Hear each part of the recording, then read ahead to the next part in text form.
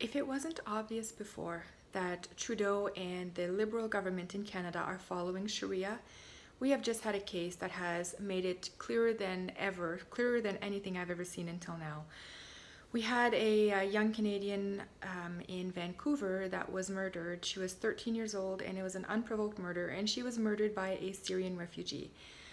All the links to all those stories are in the description, but I'm sure you've heard about this by now. Government of Canada, they are following Sharia. We knew this before because they are bringing in Muslim refugees over any other kind of refugee. So Christian, Yazidi, Jewish, South African farmers.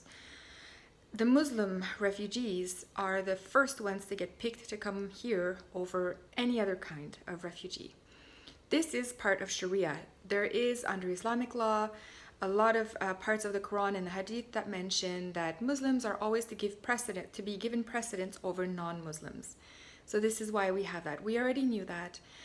And now with the Marrisa Shen murder, we are seeing a different kind of Sharia, where it's a different part of Sharia where they are actually trying to not mention any wrongdoing by Muslims, but actively overstating the wrongdoings of, or perceived wrongdoings of, other people that are non-Muslims. So if you go back in time to last January, there was a hijab hoax here in somewhere in Toronto, and a young girl walking to school claimed that some Asian guy cut her hijab. So first of all, if that actual crime happened, it would have been far less violent and permanent than the Marissa Shen murder, who you don't come back from murder, right? It's far more violent what happened to Marissa Shen than what supposedly happened to this young girl, this Muslim girl. Within 4 hours of this Muslim girl claiming that somebody had cut her hijab, which turns out she cut herself, the school board had already organized a press conference, and Justin Trudeau, the Prime Minister of Canada, had already tweeted out 4 hours later that his heart goes out to the family and blah, blah, blah. Now, if you come to the current case of Marissa Shen, so an actual brutal murder of a non-Muslim, Trudeau has still not issued a statement. Furthermore, the press, the media here, has done everything they can to, negate and bury the fact that this had to do with Islam. And do you know how I know this has to do with Islam? Because a Muslim told me. There was a protest in Vancouver at the hearing for the murderer from Syria, the Syrian refugee murderer, and a Muslim girl went and threw some coffee at a protester and a reporter. She told me that this had to do with Islam. The protesters were there to protest the murder and to demand answers from the government and to understand why the government hasn't come out and made a statement yet. But this Muslim girl actually threw coffee at somebody. That's her telling us this has to do with Islam, right? She's worried about Islam being perceived negatively, so she throws a cup of coffee against the reporter. Now here, most Muslims in Canada know this, but maybe I have to say this for the newcomers here. If you want us to believe that Islam is peaceful, and if you want us to believe that you're here to integrate and be good and not, conduct violent jihad on us, maybe throwing a cup of coffee at someone is not the right way to go. But the media, who actually caught this on camera, made sure not to report on it. They didn't report, so I don't know if you even knew that a Muslim woman threw a cup of coffee at a protester over this. But the mainstream media has ignored it. The only one that I saw that covered it was, I believe, the Toronto Sun and Spencer Fernando on his website. Aside from that, complete blackout on this whole issue. This is a big deal. It's a big deal that a Muslim woman went and assaulted other people. First of all, again, Sharia is applied here because nobody's doing any effort to track down who this Muslim woman was. No charges will be laid against her. Yet in the hijab hoax, also because it was done by a Muslim, no charges were laid against the family of this young girl who lied and had caused a whole bunch of anger and grief to the Asian community.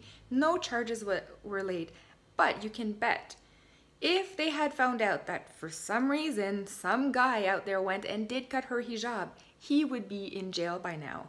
Absolutely guaranteed. There is a blatant double standard being applied here.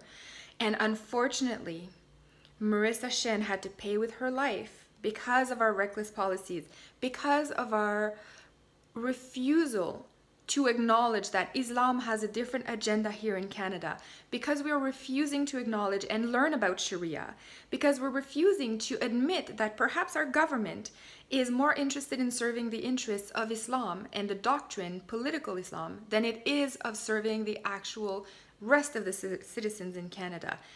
Canada has aligned itself with Islam. It is no longer looking after the interests of its own population, and unfortunately the Marissa Shen case has brought this to light. It has made it completely obvious to even the most uninvolved citizen that there is a very, very blatant double standard in how we treat Muslims and how we treat non-Muslims here in Canada. Now, I also think that if we don't speak up, more of this is going to happen. More Muslim refugees keep coming every year, and if we don't start to question this and really demand answers from our government, request that our government support Canadian values over any of the Islamic values, we will see more of these. We already know in Europe that Muslim refugees are causing a lot of chaos. They're burning cars, they're throwing acid in people's faces, they are raping girls en masse, they are stealing, killing other citizens in there, killing tourists.